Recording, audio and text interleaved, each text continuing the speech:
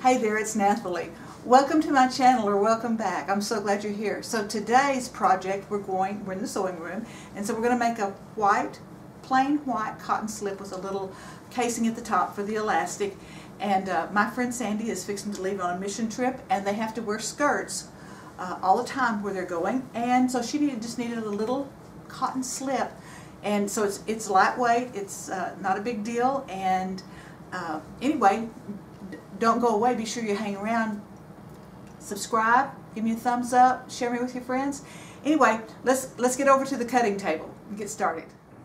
For this simple cotton slip, the first thing I did was wash my cotton. It's just lightweight white cotton. Washed it in hot water to go ahead and shrink it, and put it in the dryer.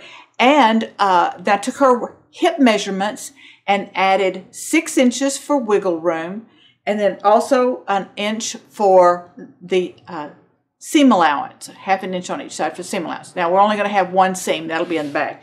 Then I've took her length that she wanted, added 1 inch for the hem and 1.5 inches for the turn under for the elastic casing. For the elastic, I took her waist measurement minus 2 inches, and that's going to also leave me like 1 inch joining, or join that together, and so that'll make it just a nice, comfortable. This is a soft elastic, so it'll give it a nice little stretch, not too tight, not too loose. Anyway, so let's go to the sewing machine. I'm going to serge all the way around. And that's as much of that as you need to see. This fabric is white cotton, and it does not appear to have a right or wrong side. But if it had a pattern, it would be right sides together. And I'm going to take a 1/2 inch seam. There's my 1/2 inch mark right there. And so that I'm going to, I can run my presser foot by this edge of this serging, and that'll work for me. So my machine always makes that funny sound when it starts off. About a medium length, I'm going to back stitch.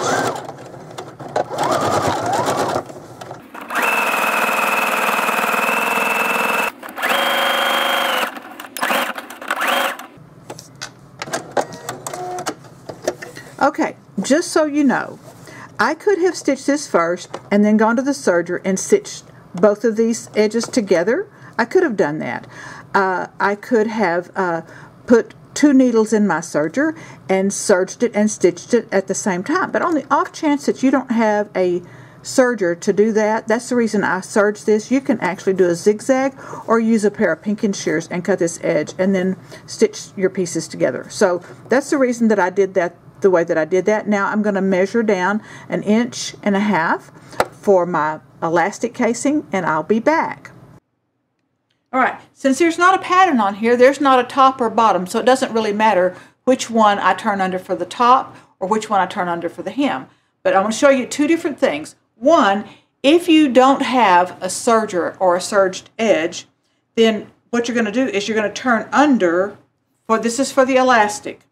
You'll turn under 1.5 inches, pretend like this is not serged, and then let's do a little pin, a couple of pins, or clips, however you want to do that.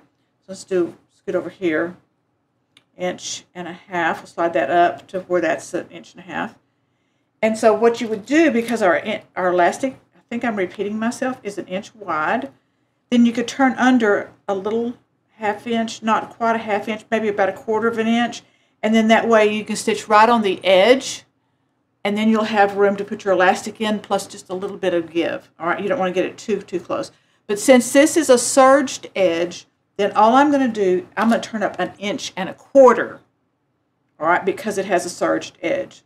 So I'm going to start here, but that's not where I'm going to start my stitching. It's just where I'm starting my pin process. So 1.25 inches all the way around. I'll do a couple of these, and then, so lining that up, I've measured that to 1.25 inches.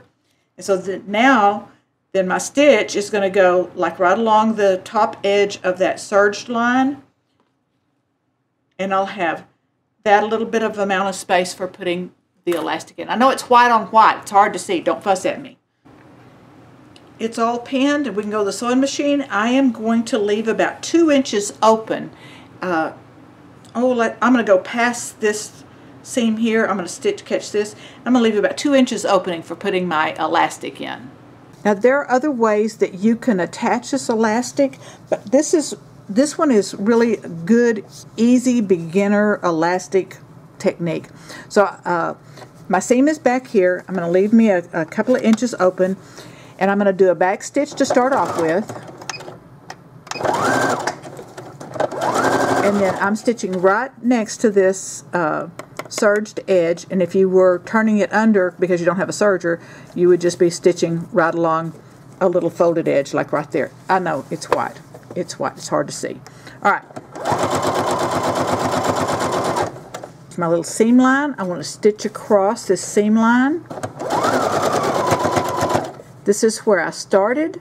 So I'm going to do a back stitch right here. Cut a thread. And now I'm going to go back over to my cutting table and then show you how to thread that elastic through that casing. Alright, here's my opening for my elastic. I'm going to take a safety pin and put it through the end of the elastic. And then just thread this through, keeping that elastic straight and flat.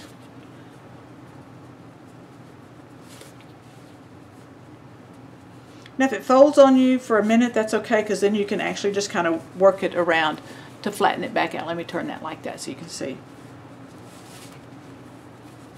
The main thing is that you don't pull this end all the way through when you get down towards the last part of this.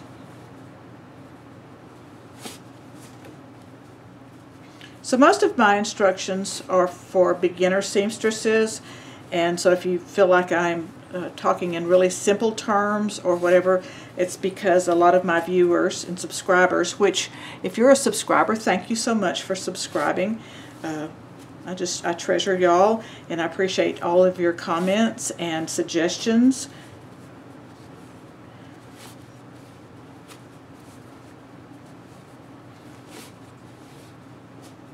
And even the ones that come in French and Spanish, and I use my little Google Translate to do that, to listen, to see what y'all have to say. Alright, I'm going to finish going around, then I'll show you how. Alright, I'm getting close to the end. My safety pin is right there. So one of the tricks that I do to make sure that I don't pull my elastic all the way through by accident, I hate when I do that, is I'll go ahead and put a pin in that to secure that, and that makes sure that I don't do that. So now I'm going to work this the rest of the way through. I've got just a couple of more inches to go, and make sure I get it through that little seam. There we go. Pretty easy to work through there. I've got, like I say, I've got enough room to work with this. Alright, now then, you see how that's kind of folded a little bit there? I want to make sure that that is flat as I pull this through, and I want to adjust some of this fullness, but not too much to start off with just yet. I'm going to pull me out some ends so that I have a place to stitch these together. And then I'm going, this is me, you can attach this any way you like to.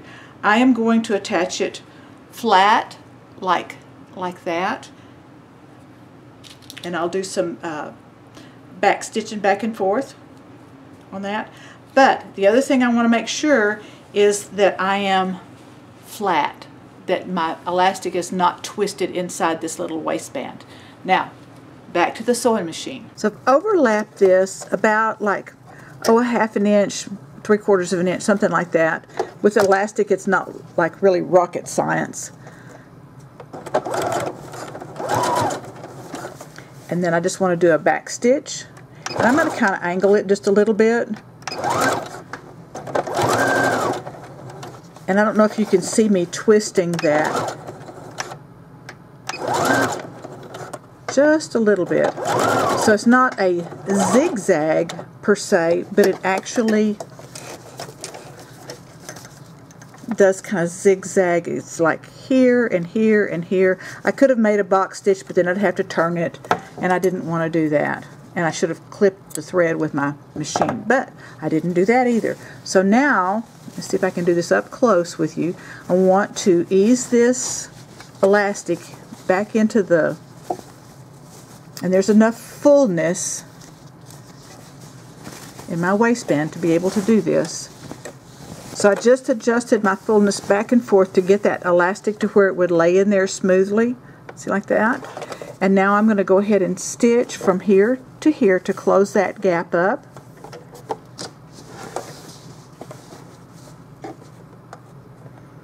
And come back in about 1 inch from where I started. A little back stitch to get it started. And here's my ending right here. Stitch over that about 1 inch. Being careful that I don't catch my elastic to start off with. Alright, cut the thread, Nathalie. There we go. Alright, now then I want to adjust my fullness. Now this is not a whole lot. There's not a lot of gathers in this, but I want to do 2 stitches in here to make sure this elastic stays flat. So I'm going to find my center. So I've got a hold of the center of the back and the center front, and I'm going to stretch. You can't see that because I'm too close.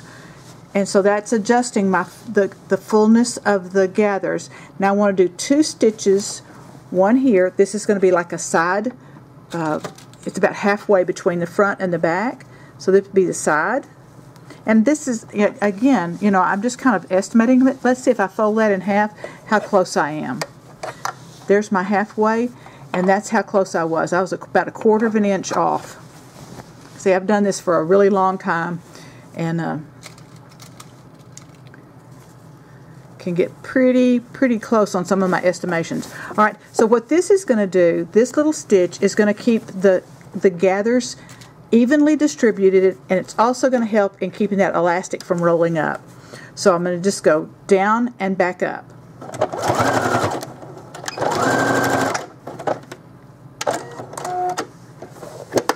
And I'm going to do the same thing on the other side.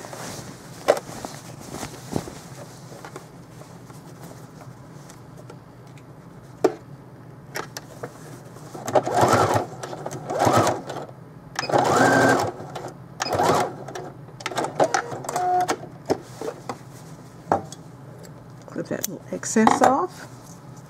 So then my elastic is inside the little pocket where it needs to be. It's nice and flat, evenly distributed, the right size for her waist.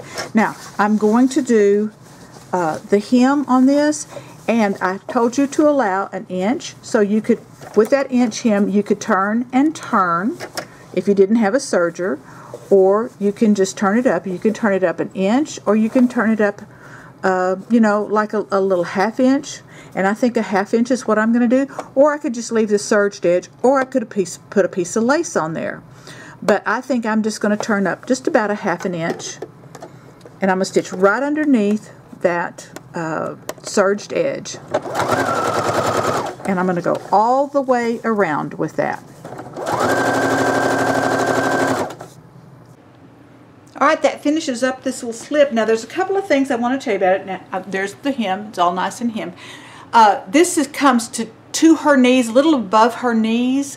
And this is kind of tall. But anyway, if you were going to make this width but longer, it would need to have a split like in the back of it. Say like come up about 6 inches, open this up about 6 inches, and then, you know, top stitch off the edges of it. For that, I think they call it like a kick pleat or something like that, so you have room for stepping up steps, or, you know, climbing rocks or whatever. I mean, they're going to be in Uganda, but anyway, you probably didn't need to know that. But anyway, here we are. It's all finished up, and you could actually use this as a little kind of a same format to make a skirt, a simple skirt. Thank you so much for watching. Be sure you like, subscribe. You know, the like and give me the thumbs up, the same thing. Share me with your friends, and I will see you next time. Bye-bye.